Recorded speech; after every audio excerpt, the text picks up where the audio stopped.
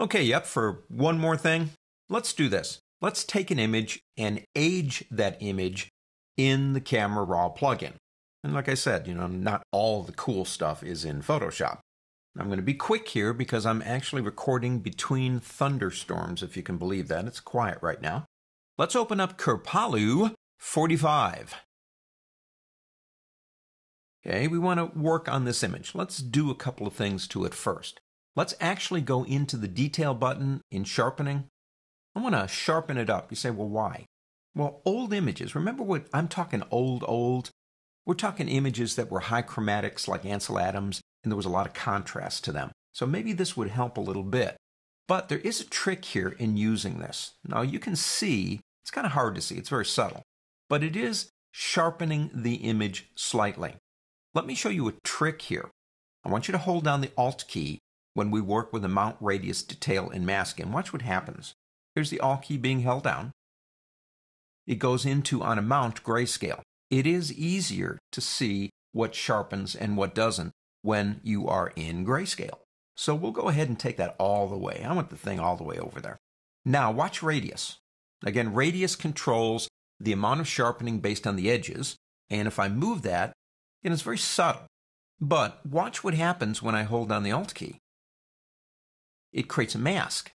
I can actually see the areas that are being sharpened up. And again, you let go so you can see the image. I'm going to take that all the way this way too. Well, really, you don't typically do that much, but we're trying to age the image. For detail, if we move it, we're getting more detail. But again, if you hold the Alt key down, you can actually see the change in terms of like a mask.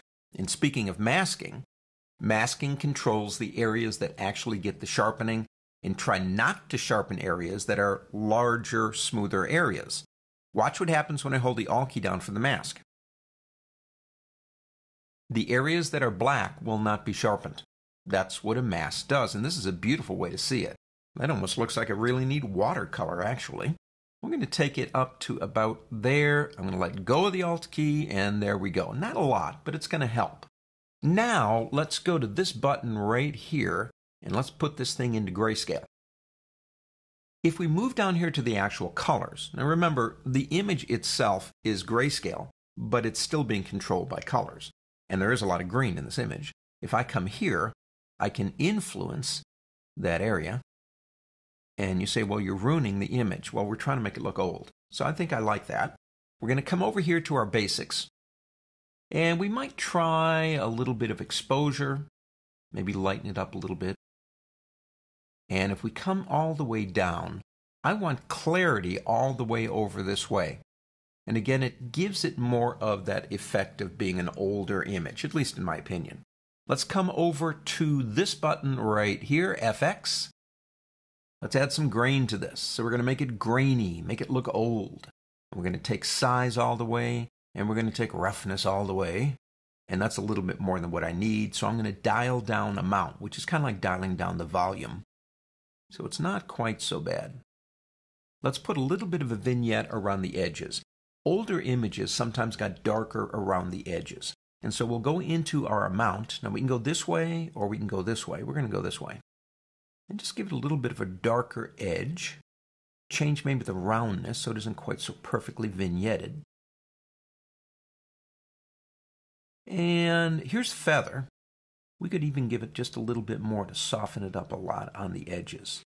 Okay, this is my interpretation of aging an image in kind of an Ansel Adams tradition, I guess. Understand we haven't covered everything in Camera Raw. And although this is the end of the chapter, that doesn't mean we're done using Camera Raw because we'll need it to get into Photoshop with some of the other images we're going to use. And when we do, we'll pull up other features. On to the next.